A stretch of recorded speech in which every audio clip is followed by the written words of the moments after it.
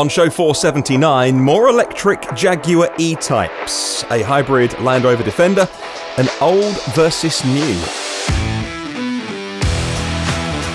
Those stories, and actually many more on today's podcast. Not sure why, but it's been an abundance of news today, so I'll crack straight on, and thank you very much for listening wherever you are in the world. So whether it's a good morning, a good afternoon, or a good evening, I don't know what time of day it is where you're listening, or what you're doing. Maybe at the gym, on your drive, on your commute, listening while you do something else. Maybe it's the part of your routine every single day. If you want to listen every day, at least you know there's always going to be an EV News Daily to listen to for today's edition, Wednesday 22nd of May.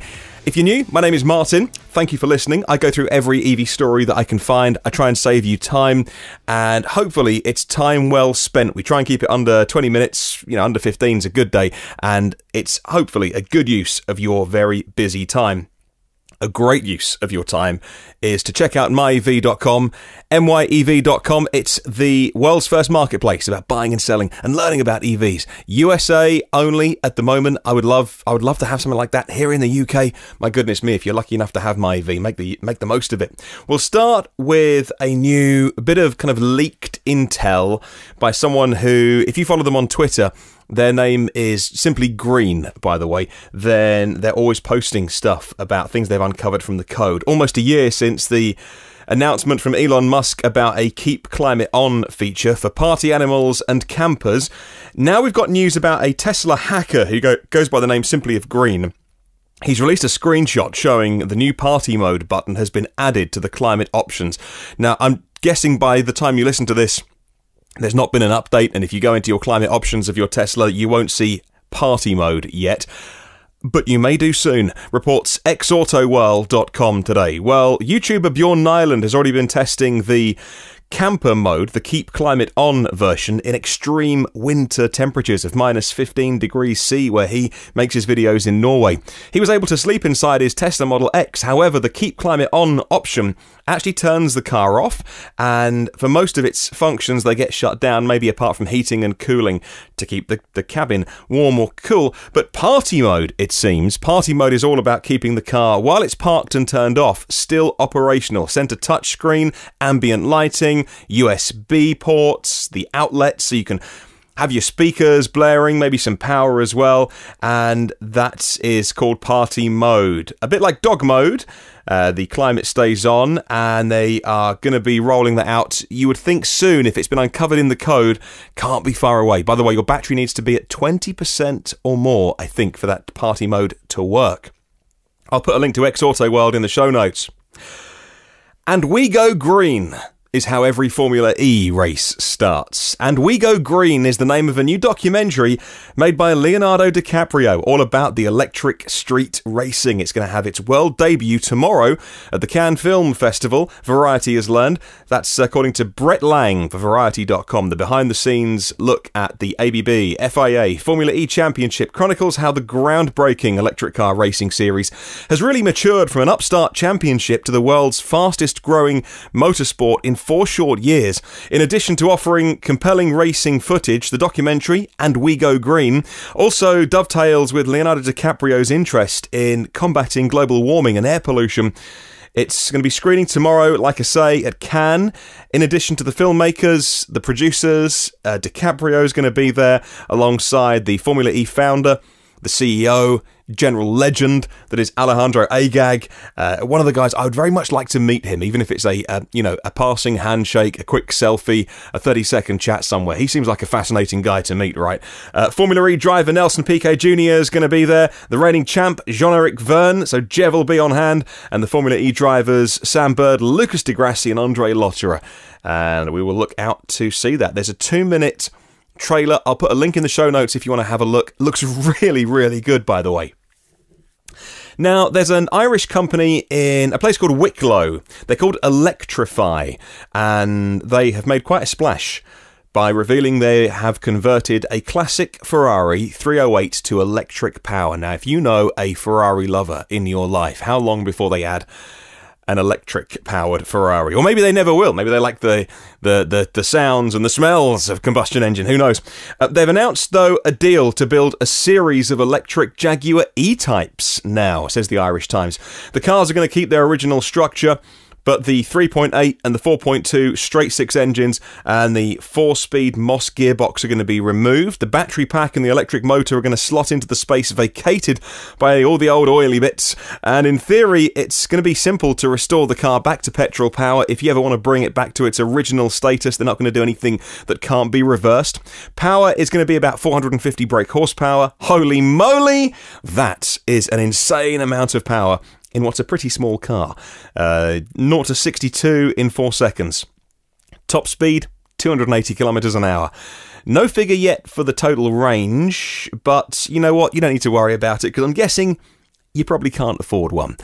In the hundreds of thousands of pounds if you want to buy one of these. Jaguar itself, though, has its own E-Type plans for battery-powered cars. The electric E-Type, or E-Type Zero, is its full name. Already made a big splash a year ago thanks to a cameo role in the royal wedding, and they are going to be making those as well. And Jaguar, at the moment, Jaguar Land Rover needs all the help it can get because they're having a really tough time financially. And it could be one of the reasons why we see Jaguar Land Rover, one of the first really big car makers to pivot completely to electric power, almost in a bid to save itself. Like I say, the losses are in the billions of dollars.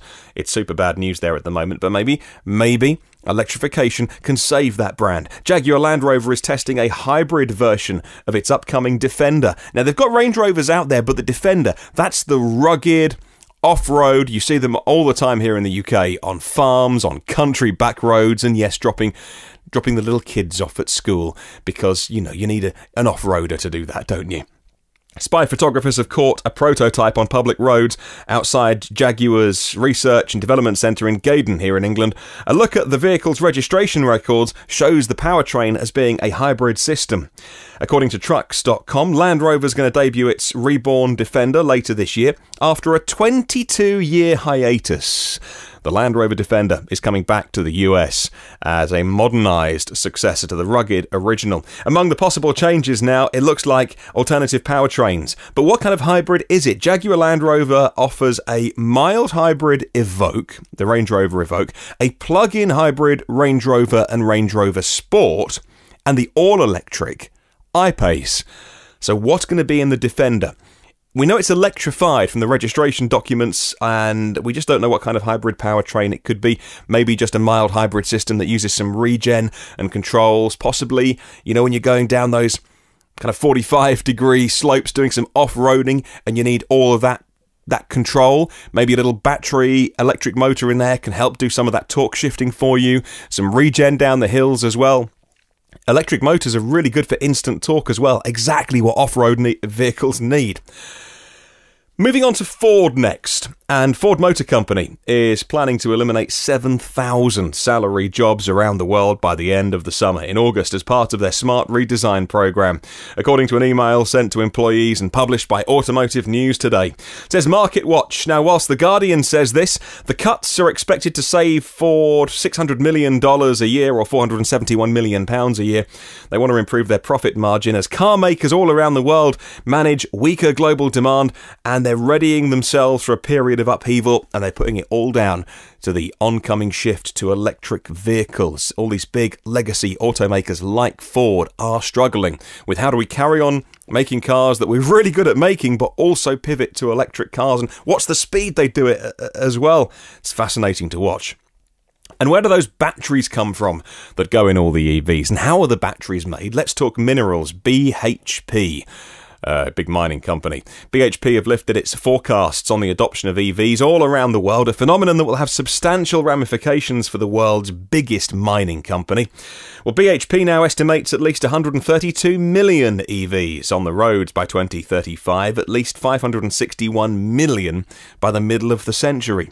How do they put these numbers together? Like forecasting so far out in advance, but they have done, and they're very optimistic now on EVs. The numbers are this case a low case forecast, they say. They think they're being pessimistic. It's also suggested that take-up could be a lot higher, and I think I would agree with that. Once we reach the tipping point, it's going to be no looking back. There will be a point where EVs are cheaper, go farther, have better performance, are nicer to drive than ICE cars, and when the cost comes down and the range goes up, and we're not far away, we're a few short years, Why would you buy an ICE car apart from as your weekend hobby car? And what's wrong with that? Because what's wrong with having a burger every so often? Just don't have one for breakfast, lunch and dinner. Do you know what I mean? Everything in moderation. If you want to go racing at the weekend, get a weekend project, a garage project, maybe something classic that you get out on a sunny day. Hey, maybe that's how the future of fossil cars is going to go, possibly. Well, the Sydney Morning Herald says that BHP is watching the development of the EV market closely given its activities around the world. It has significant copper and nickel operations, two commodities that are essential to EV batteries.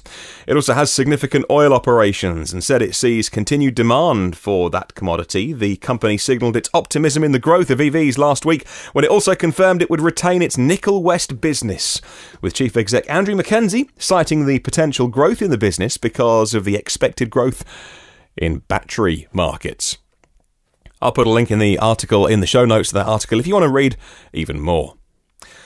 Well, should you skip all of these newfangled EVs and simply go for tried and true and well tested, maybe a used Tesla? That's the question being asked by InsideEVs.com today. The new Audi e-tron is the culmination of 4 years of R&D and represents one of the most expensive projects in Audi's entire history as a car maker. Nonetheless, the battery specs don't rival those of the cars that have been coming out of Fremont for many years now. In absolute terms, Audi's new e-tron range is below that of the very, very oldest Model S. When you look at the miles of range per kilowatt hour of battery size, the comparison gets even more lopsided. Back in 2012, the EPA range of the Model S that came with a 60 kilowatt hour pack was 208 miles. And as you may well know, compared to that 208 miles, if you buy the very, very latest Audi e-tron, it's got 204 miles.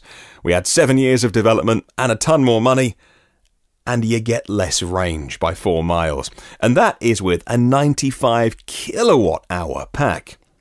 A 7-year-old Model S with a battery pack of a similar size, so if you go for an 85 kilowatt hour pack, and I'm doing that because the usable energy in the Audi e-tron is a lot less, but if you go for an 85 kilowatt hour pack in the Model S, which is about what you've got usable in the e-tron, you're going to get 265 miles compared to the 204 miles on the e-tron.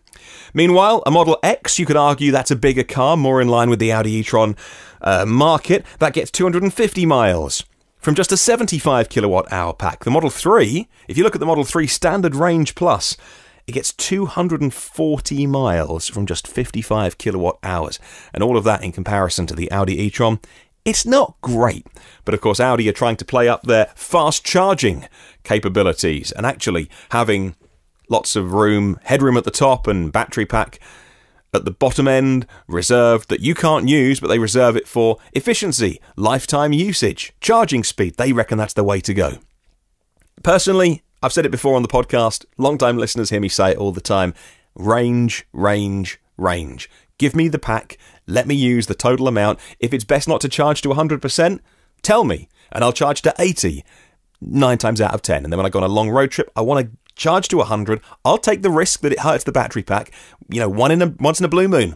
I'll go all the way down to 0, go all the way up to 100. But I am happy to manage that. I'm an EV geek, right?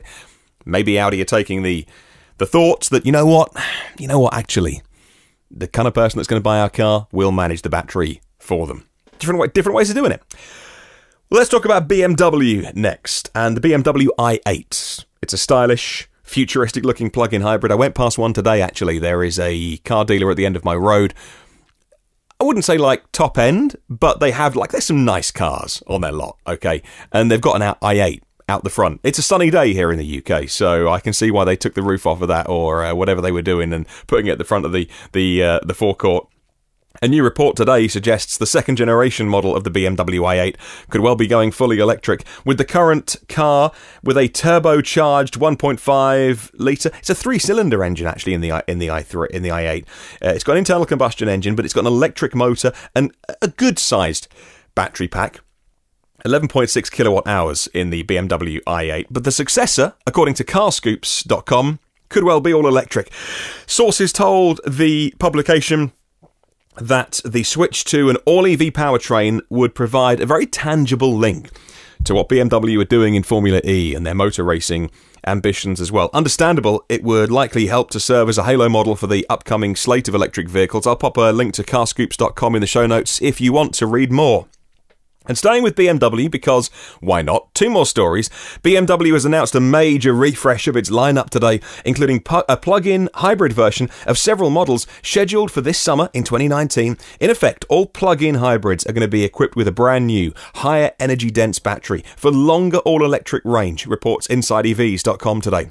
The upgraded versions of the plug-ins come just in time to not harm the severely the plug-in sales results, which didn't bring any growth for the past few months for BMW. The list of updated plug-ins from July and August onwards in the US this summer include these. And beware, because BMW are not ones for providing short car names. Check out the plug-in hybrids coming to the US, which are going to be updated this summer. The BMW 330e i Performance, the BMW 530e Performance, the BMW 530e xDrive i Performance, it gets longer, the BMW X5 xDrive 45e Performance, the BMW 225 XE Active Tourer i Performance, and finally, the relatively brief BMW 745e Performance. They like their long names, don't they? Right, final story today. And Martyn Lee, which is a cab company here in the UK. They must be feeling the heat from the likes of Uber. But Martyn Lee, you see them all the time in London when I'm up there working. And I'm working from home today, by the way, in case you are wondering. And had no meetings booked in the diary. And I thought, you know what? I'm going to save the drive to London. I've been doing emails and calls with the US today, if you're interested, by the way. Not that I guess you are. Let's talk about cars a little bit more. Martyn Lee has unveiled the capital's first all-electric minicab in a boost for efforts tackling toxic fumes in London. Martyn Lee is trialling the new, you guessed it, £70,000 Audi e-tron. They're going to test them for 6 months to assess the practicality of the vehicle, which this article in the newspaper called Evening Standard says the Audi e-tron, which comes with 250 miles of range. Who